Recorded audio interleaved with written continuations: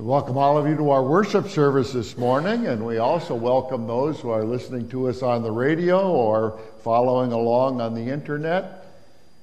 As part of a church, we're part of a team that serves Christ.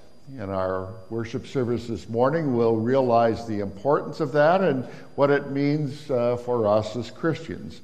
We begin our service today with our first hymn, 532.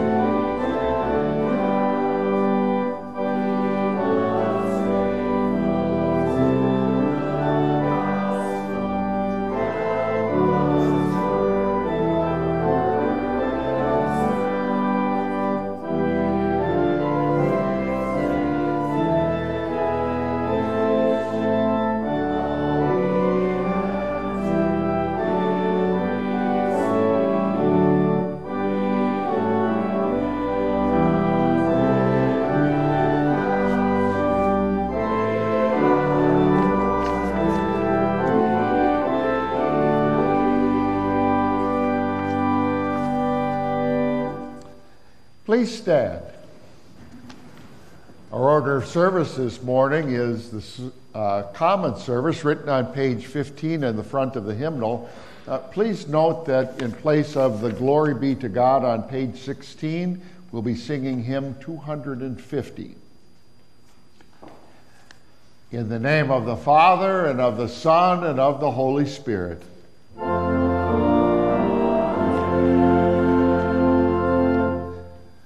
Beloved in the Lord, let us draw near with a true heart and confess our sins to God our Father, asking him in the name of our Lord Jesus Christ to grant us forgiveness. Holy and merciful Father, I confess that I am by nature sinful, and that I have disobeyed you in my thoughts, words, and actions. I have done what is evil and failed to do what is good. For this I deserve your punishment both now and in eternity. But I am truly sorry for my sins, and trusting in my Savior Jesus Christ, I pray, Lord, have mercy on me, a sinner.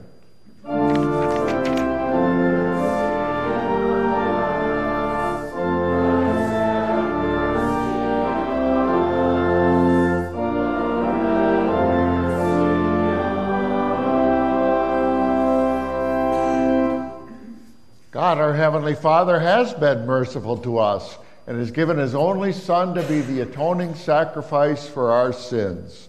Therefore, as a called servant of Christ and by his authority, I forgive you all your sins in the name of the Father, and of the Son, and of the Holy Spirit.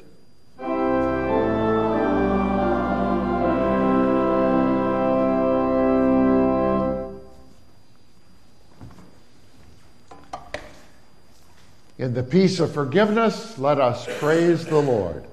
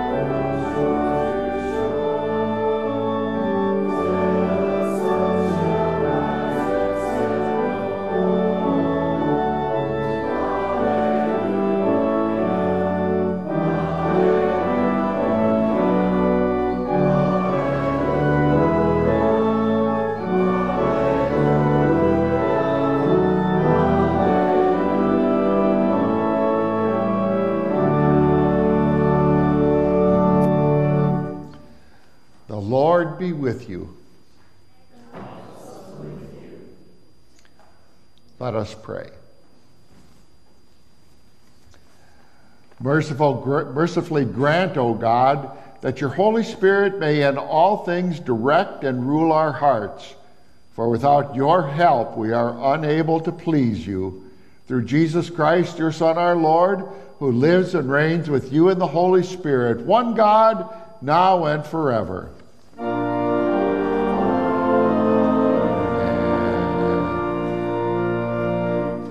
Please be seated.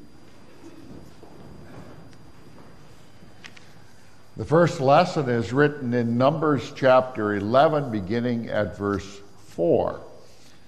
The foreign rabble who were among the Israelites were overcome by their craving. The Israelites also wept once again and said, "Who is going to give us meat to eat? We remember the fish we ate in Egypt free of charge, the cucumbers, the melons, the leeks, the onions, and the garlic. But now our lives are wasting away. We have nothing at all to look at except this manna." Moses heard the people from all the clans weeping, each one at the entrance to his own tent. At the same time, the Lord's anger burned fiercely, and Moses was displeased. Moses said to the Lord, "Why have you treated your servant so badly? Why have I not found favor in your eyes? Why did you put the burden of all these people on me? Did I conceive all these people by myself? Am I the one who gave birth to them so that you tell me to carry them in my arms to the land which you swore to their fathers, just as a woman who is nursing carries a baby? Where is there meat for me to give to all these people? Listen, they are weeping to me and saying, 'Give us meat so that we can eat.' I am not able to carry all these people by myself because that is too much for me. If you're going to treat me in this way, please kill me right now. If I have found favor in your eyes, do not let me see my own ruin." So the Lord said to Moses, "Gather 70 men from the elders of Israel for me, men whom you know to be elders and officers for the people. Take them to the tent of meeting and make them stand there with you." Moses went out and told the people the Lord's words. He gathered 70 men from the elders of the people and had them stand all around the tent. The Lord came down in the cloud and spoke to him. He took from the Spirit that was on Moses and put it on the 70 elders. When the Spirit rested on them, they prophesied, but they did not do it again. 2 men, however, remained in the camp. The name of one was Eldad, and the name of the other was Medad. They were listed among the elders, but they had not gone out to the tent. The Spirit rested on them, and they prophesied back in the camp. A young man ran and reported this to Moses. He said, "Eldad and Medad are prophesying in the camp." Joshua, son of Nun, Moses' aide from his youth, answered, "My lord Moses, stop them." Moses said to him, "Are you jealous for my sake? If only all of the Lord's people were prophets, so that the Lord would put his Spirit on them." Then Moses returned to the camp along with the elders of Israel. This is the word of the Lord. Our psalm for this morning is Psalm 133 and Psalm 134.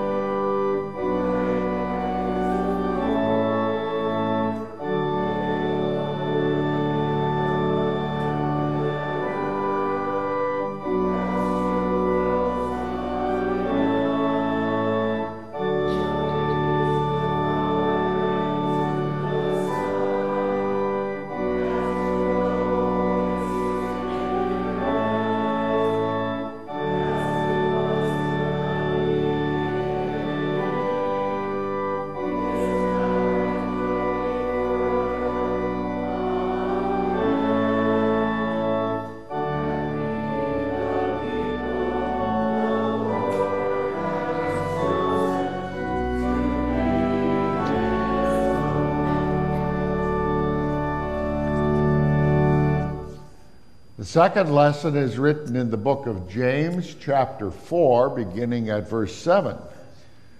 So submit yourselves to God. Resist the devil, and he will flee from you. Come near to God, and he will come near to you. Cleanse your hands, you sinners, and purify your hearts, you double-minded people. Lament, mourn, and weep. Let your laughter be changed into mourning, and your joy into gloom. Humble yourselves in the sight of the Lord, and he will lift you up. Do not speak against one another, brothers. The one who speaks against a brother or judges his brother is speaking against the law and judging the law. But if you judge the law, you are not the one who does the law, but a judge. There is one lawgiver and judge. He is able to save and to destroy. But who are you to judge your neighbor? This is the word of the Lord. Alleluia. At the name of Jesus, every knee should bow and every tongue confess that Jesus Christ is Lord, to the glory of God the Father. Hallelujah.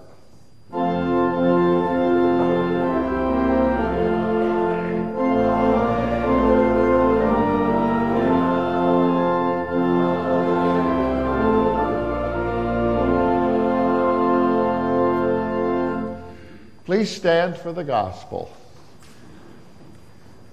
The Holy Gospel is written in Mark chapter 9, beginning at verse 38.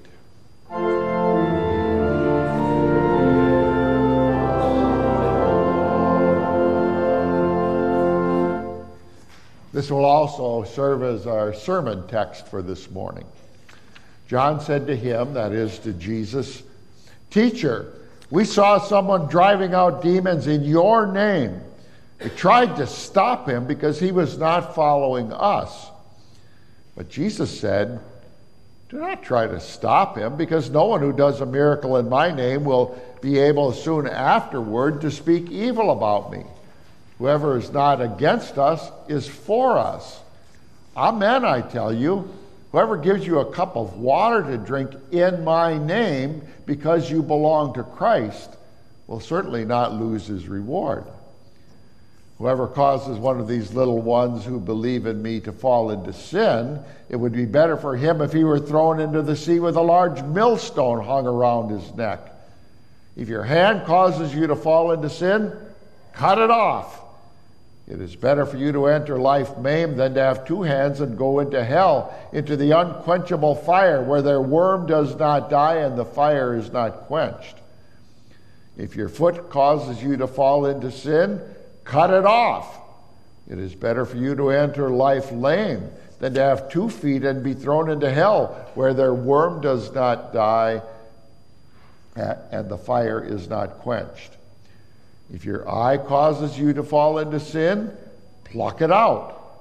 It is better for you to enter the kingdom of God with one eye than to have 2 eyes and be thrown into hell, where their worm does not die and the fire is not quenched. For everyone will be salted with fire. Salt is good, but if the salt loses its flavor, how will you make it salty again? Have salt in yourselves and be at peace with one another. This is the gospel of the Lord.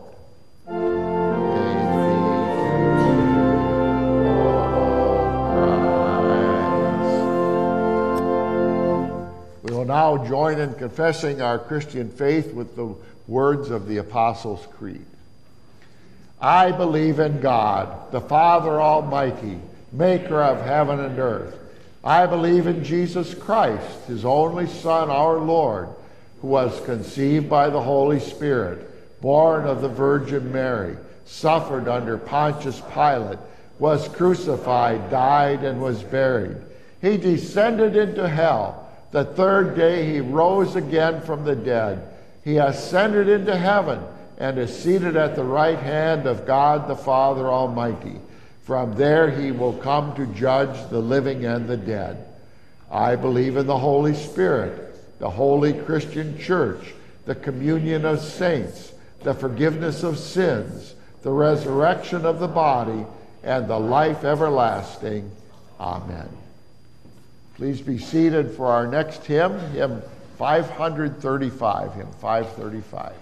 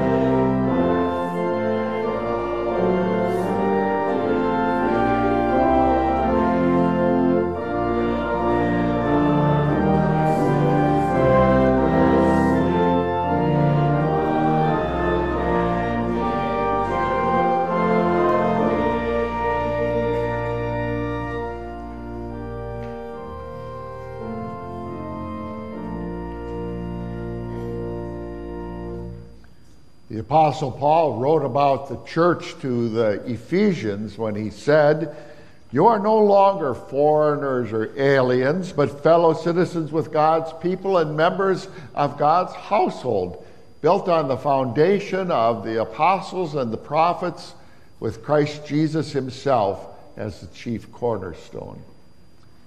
Our text for this morning is the gospel that was read earlier, Mark chapter 9, verses 38 to 50.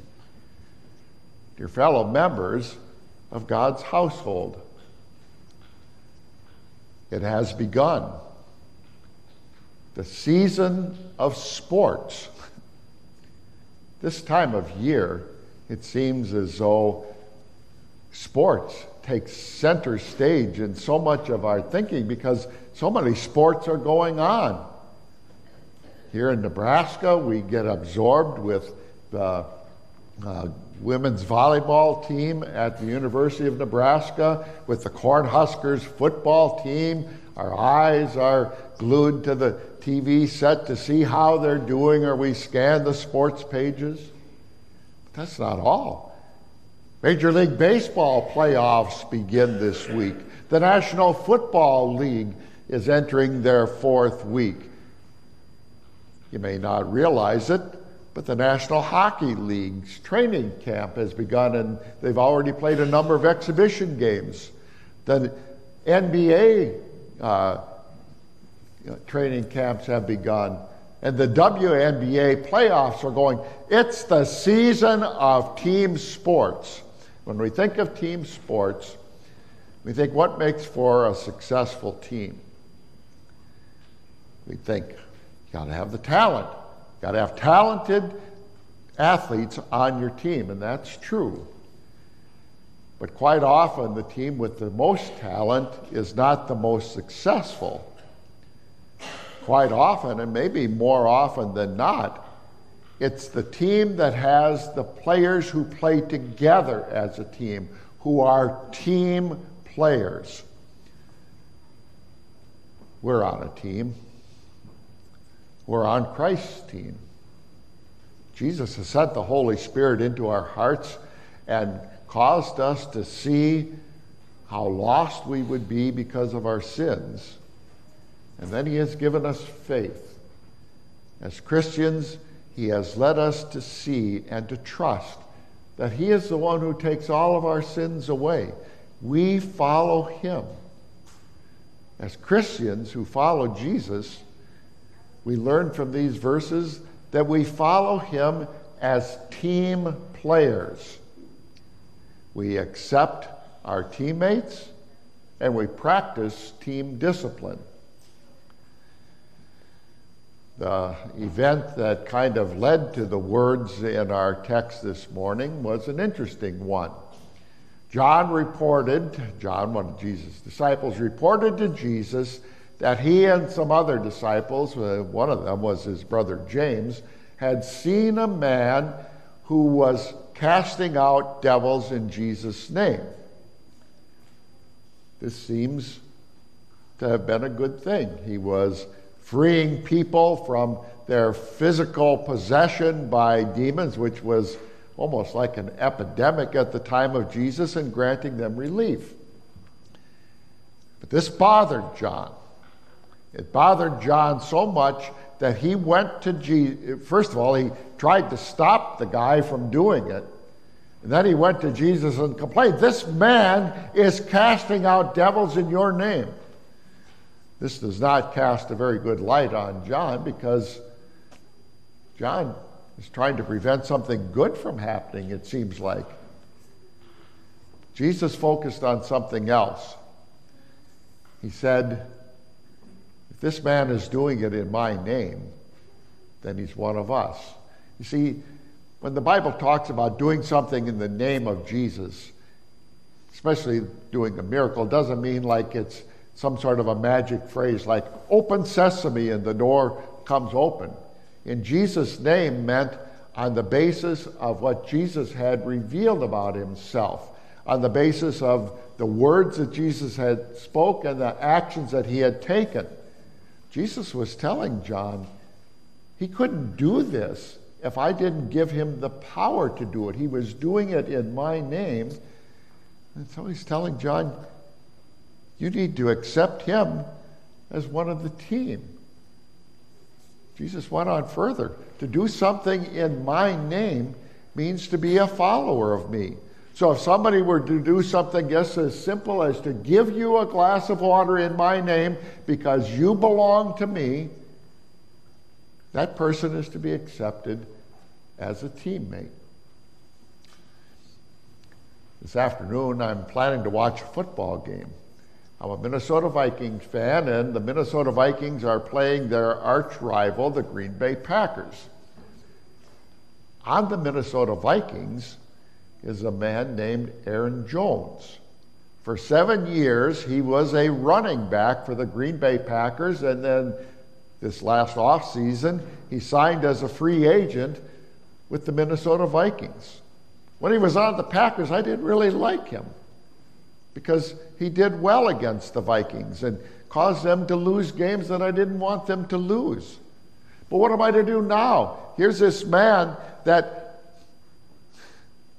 I was opposed to, but he's wearing a Viking jersey. Well, as someone once said, cheer for the team, not the player. If he's on your team, then you accept him. Who's on our team? To whom do we belong?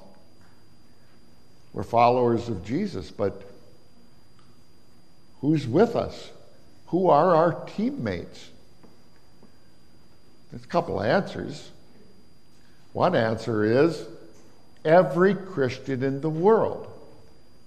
Every person who trusts in Jesus as their Savior is our teammate. Doesn't matter who they are, their age, their ethnicity, their nationality, their gender. It doesn't matter whether they belong to a church or don't belong to any church. If they have faith in Jesus as our Savior, we are one with them. They're our teammates. The big problem with this is we don't know who they are. The Bible tells us, and Jesus said, the kingdom of God is within you. Being part of this one holy Christian church that we confessed in the Apostles' Creed earlier is a matter of faith. And the Bible actually warns us against trying to look into the heart. It tells us that's not your job. The Lord knows those who are His. And so even though we can't recognize faith, we don't have a measuring stick for faith, we trust that there are Christians who belong to us. Who's on our team? Whom may we publicly recognize as being our teammates, like Jesus encouraged John to do with this man who was casting out devils in his name? Are we to recognize as teammates everyone who calls himself or herself a Christian? Everyone who calls himself or herself a Lutheran? Well, the answer is in Jesus' words to John. Anyone who openly recognizes the name of Jesus, his revelation, what he has shown about himself, especially in his word, we can also recognize as our teammate. To be in the name of Jesus means to accept what the Bible teaches and to reject what the Bible rejects. And so we are one with those whose confession of faith mirrors what the Bible teaches. What a blessed thing this is. We are joined to hundreds of thousands of people in our Wisconsin Synod and in the synods that we're in fellowship with. We are joined to hundreds of thousands of people throughout the world on every continent, and maybe even a few WELS members perhaps on the continent of Antarctica. We have churches that we're associated with in North America, South America, Africa, Europe, Asia, and Australia. We practice our team, being team players with them by supporting the work of our synod, by bringing our prayers to God for the success of its mission work. But we've also got teammates in a more localized sense. We're joined with a number of other congregations in supporting our Nebraska Evangelical Lutheran High School in Waco. We are joining with congregations in our area in about a month. On October 30th, there's going to be a joint Reformation service. It'll be held here at St. Paul's, but it's not St. Paul's Reformation service. It's a Reformation service for our local WELS congregations. It's an opportunity for us to accept as teammates those members of other congregations who come and worship here with us on that date. In a very real sense, we're teammates with the other members of our congregation here. We support our work here. And one of the most important things for accepting teammates is the support we show them at our worship services.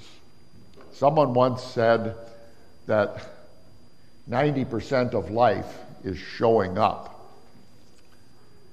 COVID has hit our worship attendance pretty hard. There were people who used to attend who now don't attend at all. There were people who attended once or twice a month that now come 3 or 4 times a year. There were people who attended nearly every Sunday who now come once or twice a month. The Bible teaches us that gathering together for worship is part of being a team player, part of showing our acceptance of each other and showing our support for each other. In the book of Hebrews, we're told, do not give up meeting together, as some are in the habit of doing, but encourage one another, especially when you see that the day is approaching. We serve as team players as we follow Jesus. We accept our teammates. We also practice team discipline. The church I served in Michigan wasn't really a rural church, but it was sort of in a rural area. We were kind of on the edge of town, but we had about 6 acres of land, and there was a bit of open country around our church, and one of the problems we had with that was mice getting into the church. So every once in a while, I'd come into our church building and I'd see a mouse scurry across the floor of the fellowship hall or find mice droppings, and then it became, well, sort of my duty. I took it on myself to set out some traps. And then after a while, I'd hear click, click, click, and I'd know that maybe we had taken care of the vermin for a little while. It's part of that mousetrap that Jesus focuses on here in these verses when he says, if you cause someone to sin, or if your hand or your eye or your foot causes you to sin, that word cause to sin is a reference to the thing that springs a trap. So at the time of Jesus, they were more rudimentary traps, maybe a rock on a stick with some bait tied to a string that's tied to the stick, so the animal would come, grab the bait, pull the stick, and boom, that would be the end of the animal. It's that stick, that trigger, that cause that Jesus uses here when he says cause to sin. What's the trigger that sets something off that is going to wind up in death and destruction? He warns John and the rest of his disciples against 2 things. First, against being this cause to sin, being this trigger for others. He said, if anyone causes one of these little ones of mine to sin, little ones here could be children, they could be new to the faith, and Jesus is saying, don't do anything that's going to lead them into sin. And then he focused on his followers themselves. He said, your hand, your foot, your eye, very important parts of your body. But if they're the trigger, if they're the thing that is going to be used to lead you into sin, you're better off without them. He wasn't saying that the hand or the foot or the eye in and of itself was the cause of sin. What he was saying is they're instruments. If your sinful nature uses them as instruments to sin, then you're in trouble. And the trouble was very dire. Jesus, very graphic here. He talks about leading others into sin, and he said, if you cause one of these little ones of mine who believe in me to sin, it'd be better to have a large millstone tied around your neck and to be thrown into the depths of the sea. These millstones were huge and heavy, Hundreds and hundreds of pounds they weighed. Get tied to that and get thrown into the depths of the sea, you don't have a chance. Very graphic reminder of the danger of leading others into sin. And then, again, quite graphic. Your hand or your foot or your eye lead you into sin, cut them off. Because if you don't, if they lead you into sin, what do you have to look forward to? An unquenchable fire, total destruction in hell.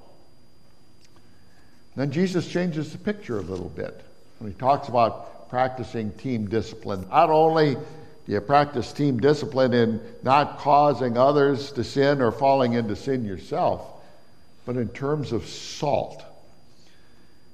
This is a little bit difficult for us. When we think of salt, it's usually one of two things, isn't it?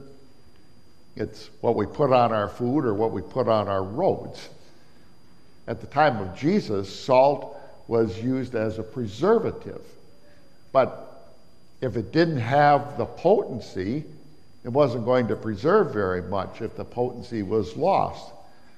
This salt here, this preservative, was Jesus' word, was his promises. What he was telling them, you got to practice team discipline.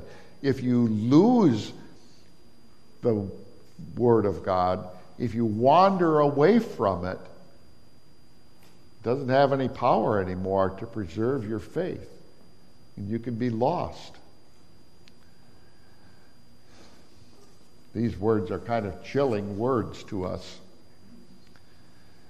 If we really search our hearts and lives, we know just how much they apply to us. If anyone causes one of these little ones who believe in me to sin, try being a parent without setting a bad example ever for your children, without ever treating your children in a way that maybe gave them the opportunity to sin. Even if you're not a parent, have we ever led anyone else by what we've said or done to follow the wrong path? And we know what our hands have done. We know where our feet have walked. We know what our eyes have seen. We're guilty. Does that mean there's a millstone with our name on it? Has Satan reserved a room for us in hell, where there's an unquenchable fire? Thanks be to God, that's not the case. There was a millstone with our name on it, but it got hung around the neck of Jesus. Jesus didn't lose a hand or a foot or an eye. He lost everything. He lost his entire life. He lost the blessings of God as he died on the cross. My God, why have you forsaken me? Because all that happened, there's no millstone in our future. There's no unquenchable fire in our future. Instead, it was all put on him. And so now we're going to practice team discipline. Every once in a while you read a story about some guy on some team who does something that just messes up that team's chance for victory. Maybe somebody gets drunk the night before. Maybe somebody gets angry and punches the water cooler and can't pitch after that. Maybe somebody takes a foolish penalty in a game and costs his team the victory. They don't practice team discipline. That's not going to be us. We're going to practice team discipline. We're going to commit our lives not to leading others into sin, not to letting our hands or our feet or our eyes do whatever our sinful nature wants them to do. But it's not just what we're going to avoid. So we're going to focus on that salt that preserves our faith. We're going to focus on the Word of God, especially the promises of Jesus. We're going to look for opportunities that God gives us, not only in our worship services, but also in our Bible classes. We've got a number of them going on in our church. Sunday morning, Monday night, Wednesday morning, Thursday night. We have many chances to study God's Word and to let that salt preserve our faith. And what blessed thing happens then? Not a millstone, not an unquenchable fire, but the promise of life now by faith and life forever in heaven. The poet John Donne wrote, "No man is an island separate unto himself." With those words, he was encouraging people to believe we're not alone. We're all connected to each other. Some have kind of taken off on his words and spoken of our human race as the brotherhood of man. We're all joined together. And there is a certain truth to that. But the truth to that is a sad truth. If that's our fellowship, our joining together, it's a fellowship and a team of sin and guilt and condemnation. Thanks be to God, He's made us part of another team. He's made us followers of Jesus. And as followers of Jesus, we serve as team players. We accept our teammates and we practice team discipline. Amen. The peace of God, which passes all understanding, shall keep your hearts and minds through faith in Christ Jesus. Amen. Please stand.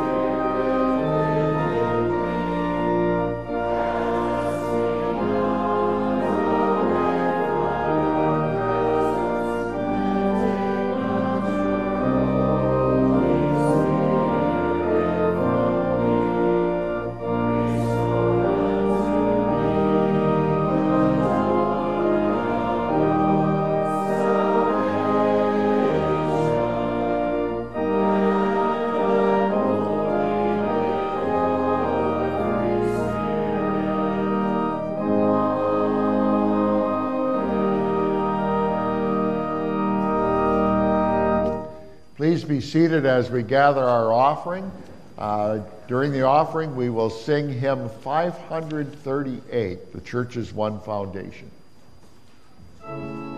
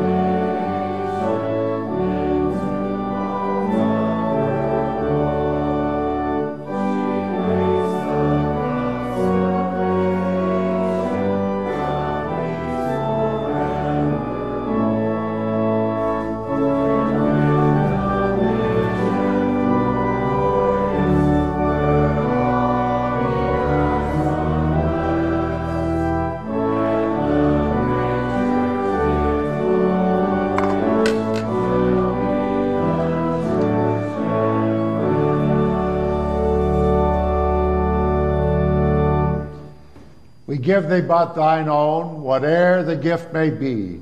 All that we have is thine alone, a trust, O Lord, from thee. Amen.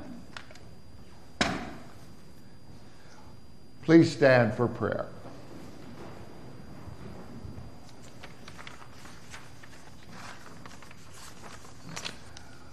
O Lord our God, you are wise and powerful, good and gracious.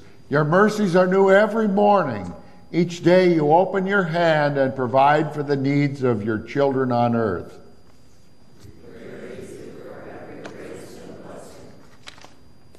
Strengthen your church in all the world. Let your comforting message of salvation in Christ Jesus be proclaimed to troubled souls everywhere.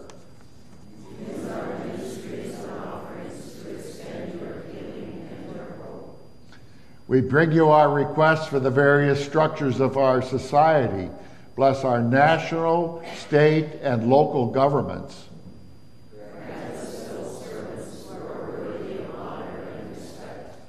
Grant prosperity to our businesses and industries.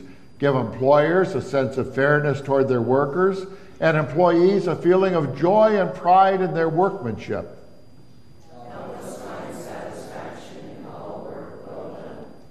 Invigorate the schools of our land.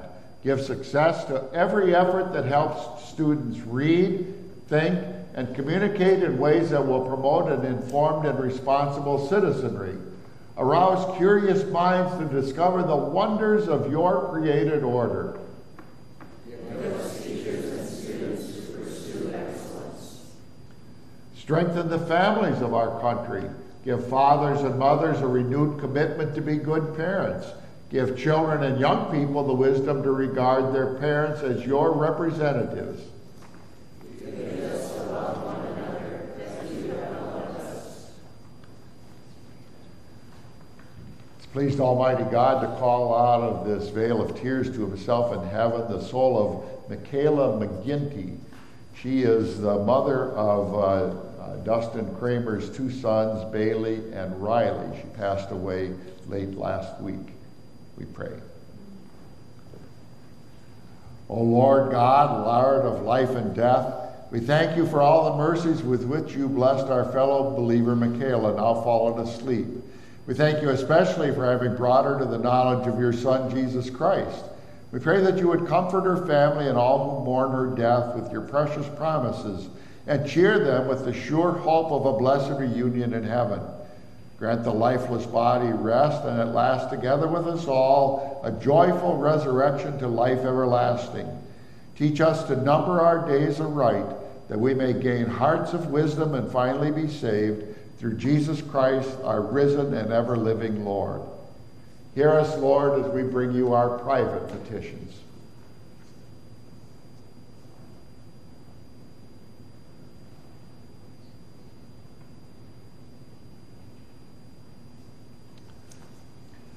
Gracious Father, we pray boldly as Jesus taught, with the confidence that you will hear and with the faith that you will respond for our welfare. Our Father, who art in heaven, hallowed be thy name. Thy kingdom come, thy will be done on earth as it is in heaven. Give us this day our daily bread, and forgive us our trespasses, as we forgive those who trespass against us. And lead us not into temptation, but deliver us from evil. For thine is the kingdom, and the power, and the glory, forever and ever. Amen. The Lord bless you and keep you. Lord, make his face shine on you and be gracious to you. Lord, look on you with favor and give you peace.